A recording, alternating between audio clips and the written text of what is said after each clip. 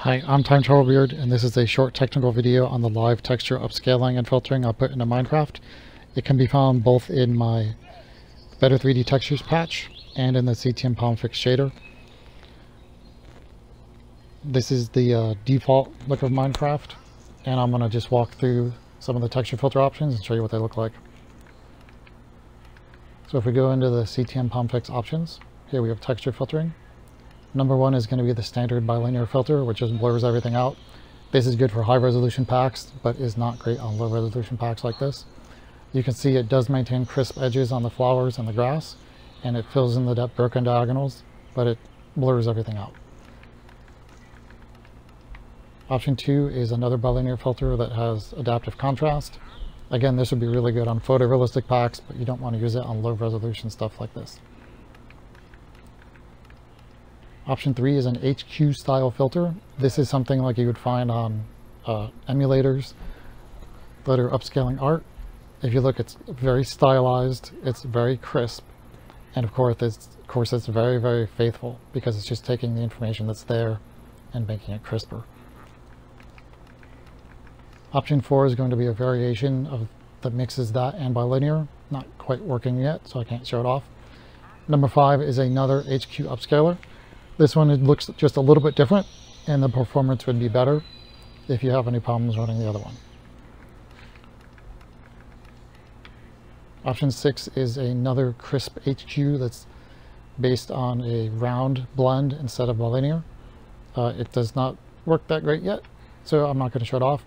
And number 7 is very similar to bilinear, but it uses a round blending technique instead of the way that one does it. This one does not work great on cutouts right now, so I would not use it. In most cases, you're going to want to use either options 3 or 5 on pixel art to have that stylized upscale. That's very, very faithful and enhances the look. Or you're going to want to do option 1 or 2 on photorealistic packs. And again, this is what it looked like before, just straight up pixels. And if we do the HQ upscale, we get this live in game on any pack of your choice. Just makes the game a lot crisper. And if we have a photorealistic high resolution pack like this,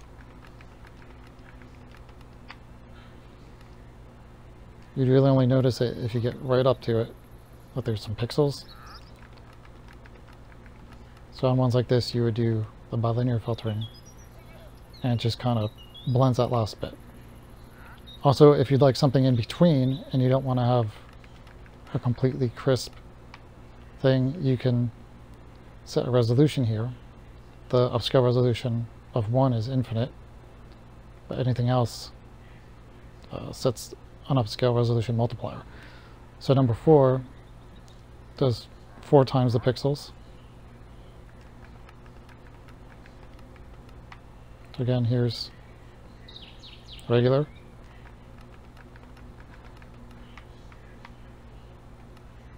And then here's 4 times.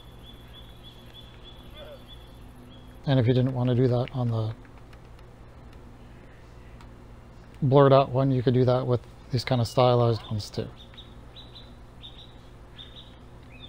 And there's more options you can tweak in the options menu. I don't want to get too far into it. I just want to show off that this is a working feature. You've got some different options. And whether you want to upscale pixel art of a low resolution pack, or you want to just fine tune the details of a photorealistic pack, these are now options for you to do in Minecraft live on any texture pack you want to. So again, this is Time Travel Beard, and I hope you've enjoyed this video. These features are in the CTM Palm Fix shader here on CurseForge, and they're also in my patch, Time Travel Beard's Better 3D Textures patch, along with another, like a bunch of other fixes for 3D textures and textures in general, and that can be found on my Discord, where I've patched it into Complementary, Bliss, Seuss, and I'll probably put it in a few other shaders in the future. So if you'd like more information on that, join my Discord. If you'd like to play with this now, you can find this shader on Discord. Not Discord, on CurseForge. It is the CTM PalmFix shader. And have a good day.